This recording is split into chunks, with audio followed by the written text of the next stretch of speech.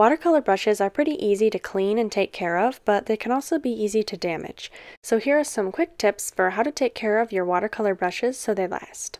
Before you even start a painting, spray all your paints down with water so that they soften and are easier to pick up. That way you don't have to scrub paints a lot with your brush, which is kind of hard on the bristles.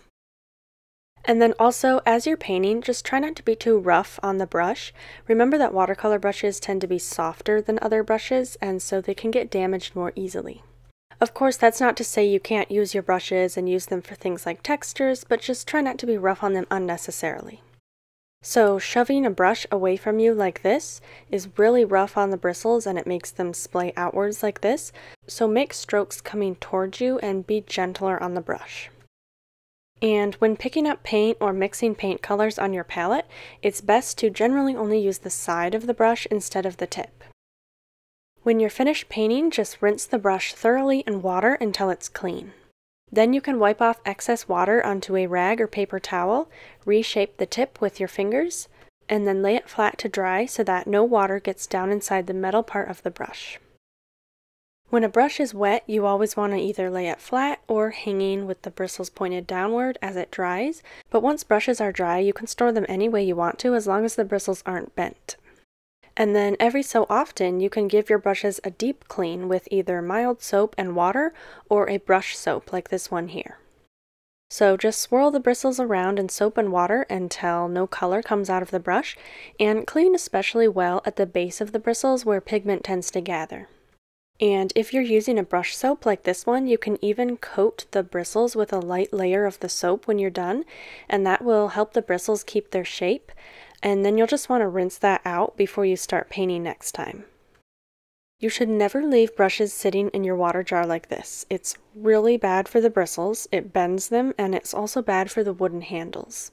I used to do this all the time when I was new to watercolor, and you can see what it does to the wooden handles. They crack and peel, and it can also bend bristles completely out of shape. It's just really bad for your brushes, so don't do it. You also don't want to stand wet brushes up like this because water can run down inside the metal part of the brush and really damage it over time, so always lay brushes flat when they're wet.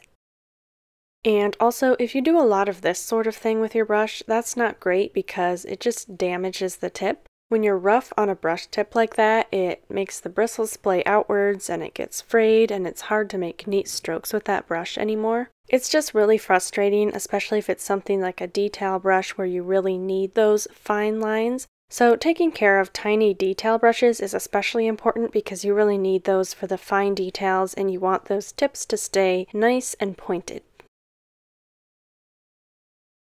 The cool thing is that if you take really good care of your watercolor brushes, they can last you for a really long time.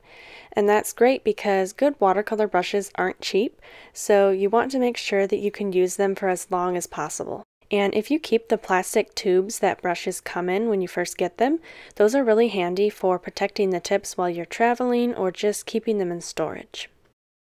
Now, if we're being honest, none of us takes perfect care of our brushes all the time, and we're all rough on them sometimes, but if you make these kinds of things a habit, then you won't even have to think about it most of the time, and your brushes will stay in good shape for much longer.